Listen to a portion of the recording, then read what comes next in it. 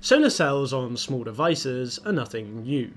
You only have to think back to your school math exams and the little PV cell on your calculator to realise this is the case. But what if we could extend this idea from small toys and calculators to mass market electronic devices like mice, keyboards and remote controls?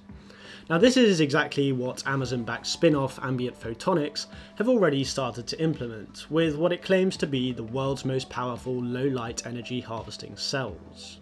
Through some clever innovation, they have been able to achieve the two criteria for market success, which as of yet had been pretty much mutually exclusive. These are high power density and low cost. Their breakthrough has produced cells which are up to 3 times more powerful than traditional silicon amorphous indoor cells, but with a performance akin to the far more expensive technologies found on satellite and research applications. So what exactly makes Ambient's technology so different from what's out there already? And how, in the future, could this be applied to everyday devices? Ambient uses a cell technology known as dye-sensitised solar cells, or DSSCs, which operate slightly differently to traditional silicon PV cells. They offer the particular advantage that they're less sensitive to low light situations or the angle of incidence of the light, which makes them better suited to indoor conditions. So, how do they work? As opposed to silicon cells that use a PN junction, which I'll come on to a bit later, DSSCs operate using photosensitive dyes. Now the main difference here is that whilst in a PN junction the semiconductor both produces the charge carrier and transports it, in a DSSC the charge carrier comes from this photosensitive dye and then the semiconductor is only really there as a means of transporting it. The structure of a DSSC can be explained in relatively simple terms. Like in any sort of cell, you have an anode, the positive electrode, and a cathode, the negative electrode. Let's take a look at the positive side first. You can see that immediately attached to the anode is our semiconductor, often something like titanium oxide. Notice the large gaps between the molecules? We want our semiconductor to have these gaps or be porous so that we can maximise the surface area available for our dye molecules that, as you can see here, are bonded directly to the semiconductor. If we head to the cathode now, we can see that it is only in contact with an iodide electrolyte. Now if we sandwich these two parts together, we have made our DSSC. What happens if we shine some light on it then? First, our dye molecules absorb a photon of light, causing electrons to be excited. The dye then injects this electron into the conduction band of the semiconductor. In other words, the electron has enough energy to move freely through it. It can then be collected at the anode and pass through an external circuit, generating electricity. Now if you remember, our dye molecule has lost its electron, so this needs to be regenerated in some way to complete the cycle. This is done by the iodide electrolyte, which donates an electron to the dye molecule, forming triiodide. And then finally, at the cathodes, the triiodide ions accept electrons again, restoring them to iodide ions. Now I won't go into the same level of detail for how a PN junction solar cell works, but the principle is that you have 2 layers of silicon, an N-type containing excess electrons and a P-type layer containing holes where electrons once were. Now when a photon is absorbed by the P side, excited electrons are swept to the N side, causing opposing charge to build up. If we connect these 2 layers then, the excess electrons on the N side will flow through an external circuit to the P side, where they will recombine with the holes. This doesn't always happen though. Sometimes an electron can recombine with its own hole before it has a chance to transfer to the N side. And so, particularly in low light conditions where electron mobility is low, recombination becomes a big issue, dramatically reducing the ability for the cell to operate.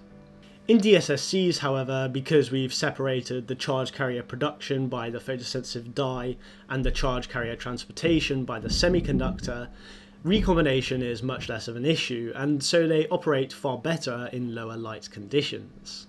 But DSSCs offer other advantages as well. Another problem we have with conventional PV cells is silicon. Silicon is an expensive material to process. For most PV cells, purifying and crystallizing the silicon is the most expensive and most energy intensive part of the production process. DSSCs, however, can be made relatively cheap. with relatively low energy use and produced using more sustainable materials. But what makes Ambient's technology in particular so game-changing in this space?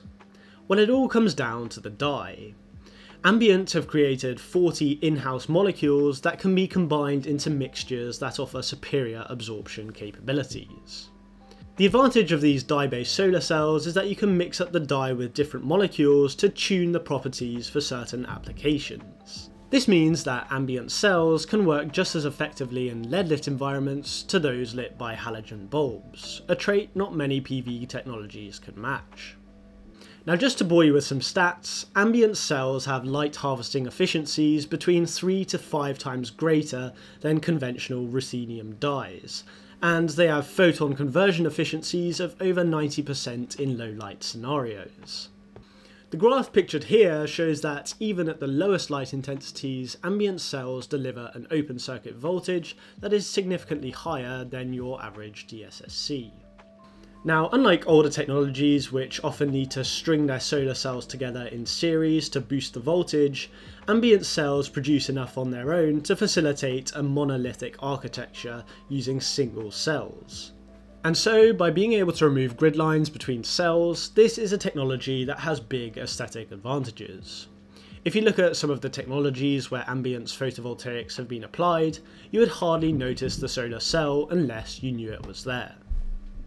Now, another attractive feature of these cells is their customizability.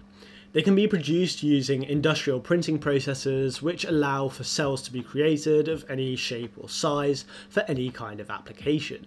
Their increased power allows cells to be made smaller too, and so they are easy to integrate into most product designs. Recently, Ambient have unveiled a bifacial cell that would allow energy to be harvested from both sides of a device simultaneously.